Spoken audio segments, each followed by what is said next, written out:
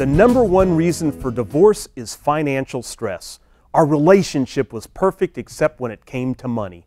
Unfortunately, my money wellness coaches hear that nearly every day. We talk a lot about money, how it should flow, how we should save, give, and have a plan and all that other stuff. But you know what? The most rewarding and heartwarming thing for coaches at My Money Wellness is the positive impact this process will have on your marriage. Imagine you saying this instead. We're dreaming again. We're communicating like never before in finances. I'm surprised how well this has helped our marriage in so many areas. Well, let's get you there. Just as there are unique personalities, there are unique thoughts about personal finances. And that's why it's sometimes tough for a husband and wife to agree on how to handle money. So it's really important to understand the general differences, agree that there are differences, and meet each other on common ground. And common grounds are things like savings, budget, spending. But just as important, we need to discuss the differences. You know, Dave Ramsey calls it saver-spender and nerd-free spirit. In the area of the saver-spender, for example, let's look at some characteristics of a saver.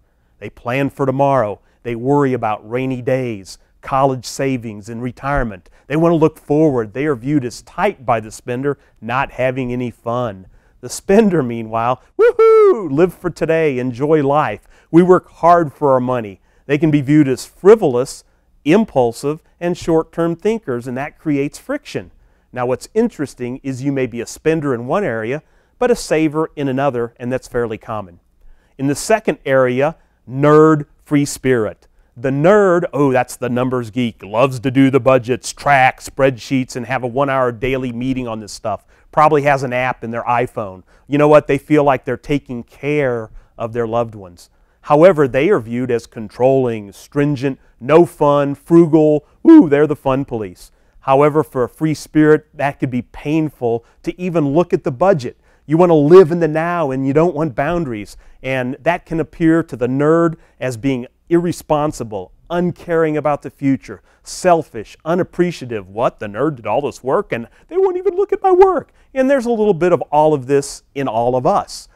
And this all comes out in the wash when you sit down, you do a proactive budget, and you understand each other's thoughts and emotions. And you know what? This is going to take some time. The first month might be painful. You're going to be talking about things you didn't ever want to talk about, facing things you didn't want to face, uncovering things you wished never were uncovered.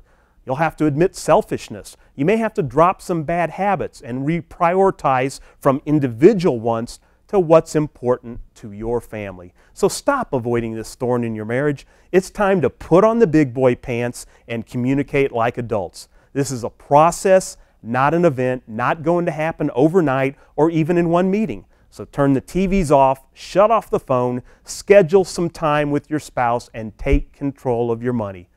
It'll change your life, it'll change your marriage, and soon you'll be saying things like this instead. Our marriage has never been better. Most importantly, do something.